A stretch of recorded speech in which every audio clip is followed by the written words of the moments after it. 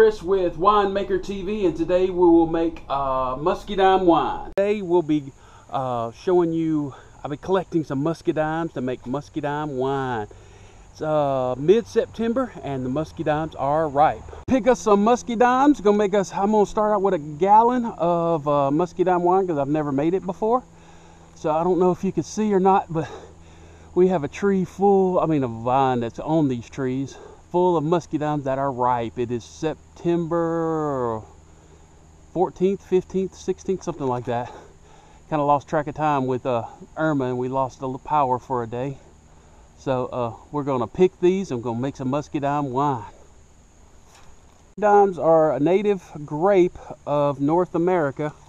They're really sweet, and they'll get this deep purple color, and they have this little seed pod inside. We used to, it's kind of like snot, but they're real juicy. So if you pick one, you see the eye where it's attached to the limb, you just squeeze it and the juice comes right out. It's just delicious. In these low-hanging fruit, and how am I going to get all them? So I'm going to give these limbs a good shaking, and then we'll pick them up off the ground. I've been meaning for years to tame this vine, because I don't know if you can see, but over here is the main trunk, and it goes up through all these trees here, and this produces great grapes every year. It's just hard to get to them. I have to shake and shake and shake, but this year, as you can see, it's just got grapes everywhere. So maybe we'll get us a good Muscadine wine out of this year. Let's hope. It's funny how you change over time. But I've been living in where I live now basically nearly all my life, and you can just shake these, watch them come down. So we'll try to get as much as we can. But I fought these Muscadines all my life, trying to get rid of them, and now just not knowing, they just provide. And I had great memories coming up when I was growing up, eating Muscadines right off the vine. I don't know why when we get to become grown-ups we stop being kids at heart. But like I said, we had a peach tree and these Muscadine vines, and I always have fond memories of being a child eating peaches right off the vine. Whoop. Eating peaches right off the vine and eating Muscadines every fall right off the vine. Whoop. Kind of high up here, the ground's wet from when Irma came through. But I had fond memories of eating peaches right off the tree and eating Muscadines right off the vine. There's plenty of them this year. I don't think I've ever seen this many in one spot. But I'm happy, happy, happy.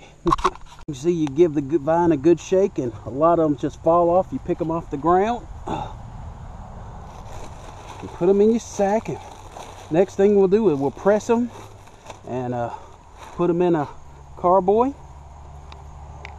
Add a little sugar to them to increase the alcohol content a little bit.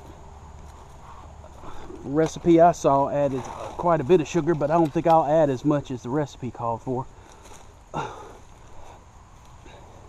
We'll add some, we'll have us some good old-fashioned Georgia Muscadine wine.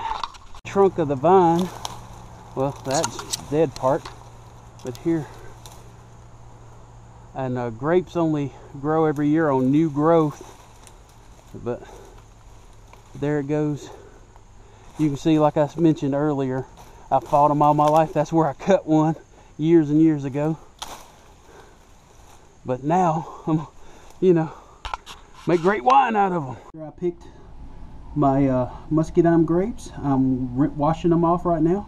Then we'll press them. And then we'll put them into this 1 gallon demijohn. And stopper goes right there. Then the airlock, that's only 3 things you need. Have some Muscadine wine. Alright, I've added a cup of sugar to my 1 gallon demijohn, and I'm going to use a Red Star Premier Blanc yeast to get this stuff going.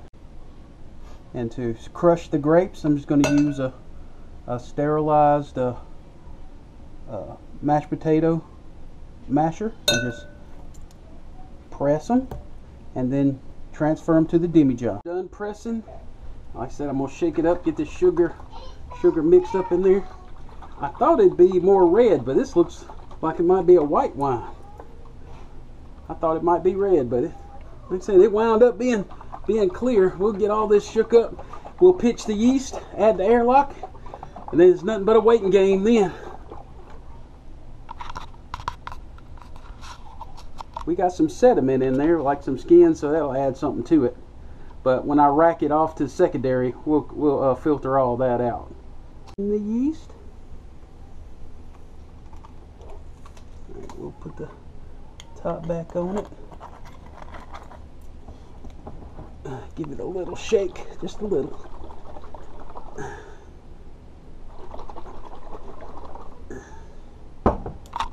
I'll put the airlock on it, and then it should ferment for about a week and a half, 2 weeks, and then we're going to let it age for quite a while. Fine wines age probably about a year, so a lot of work. You got to be patient. And this is Chris with Freedom Farm TV, and that's all there is today.